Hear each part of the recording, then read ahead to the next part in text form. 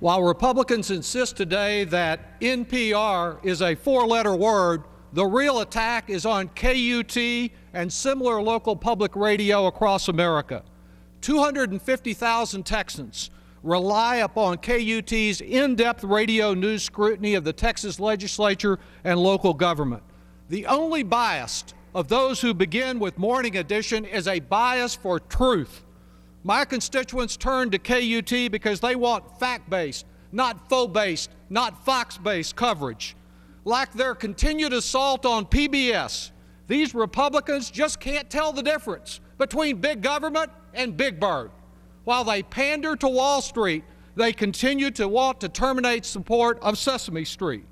All things considered, their attack really has nothing to do with balancing the budget.